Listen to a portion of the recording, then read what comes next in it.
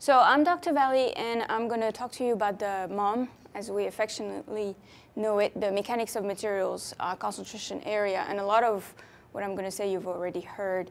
I will also be the person to contact if you have additional questions on that particular concentration area. So feel free to ping me or send me an email if you have additional questions after this. And I want to acknowledge Drs. Piron and Mayer, who basically made the presentation and who are in that area as well. So basically, this concentration focuses on developing, analyzing, fine-tuning, improving materials. And so it's extremely broad because pretty much anything you can think of is made out of something. So it ranges from basically designing your own material to analyzing the performance of existing materials and anything in between. It's a critical area of research. Even though it's been around for a really long time, there's still a lot of very important unanswered questions out there to study. It's critical for safety, it's critical for the environment, it's critical for cost, lots of different things.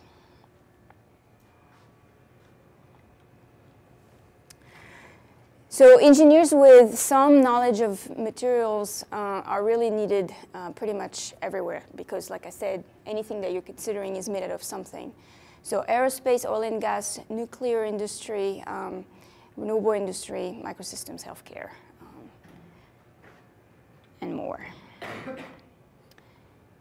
These are some of the folks that are affiliated with that group, and that's always also changing all the time because we continuously hire more faculty in this area. You don't see me in there, and that's because I don't really have an active research program in this area, although my PhD is in it. But again, I'm happy to answer questions. And then on your own, if you're interested in doing undergraduate research or potentially pursuing a master's in this, feel free to contact these folks and talk to them about what their research is and whether they have any needs for students. You can go on their web pages first and then get a better sense for what they're doing before you approach them to make sure that what they're doing does in fact interest you.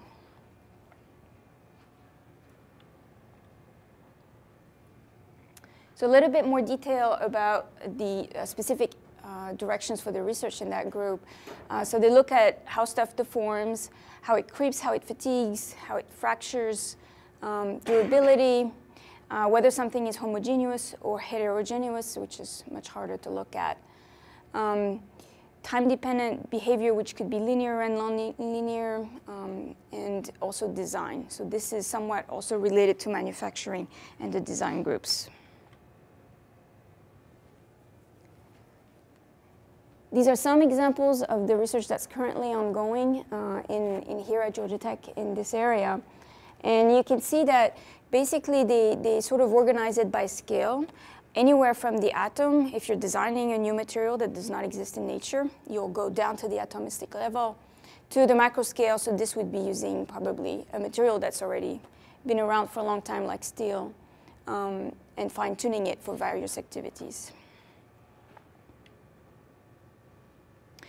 So like every concentration area, there's 2 required classes that you must take if you're going to pursue the MOM concentration. And then you choose 3 electives from the list below.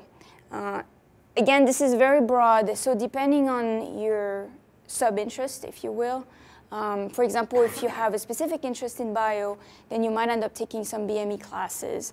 If you're really interested in the design of, say buildings, you might be more interested on the civil engineering side of things. But that's basically the list as it stands right now from the Georgia Tech catalog.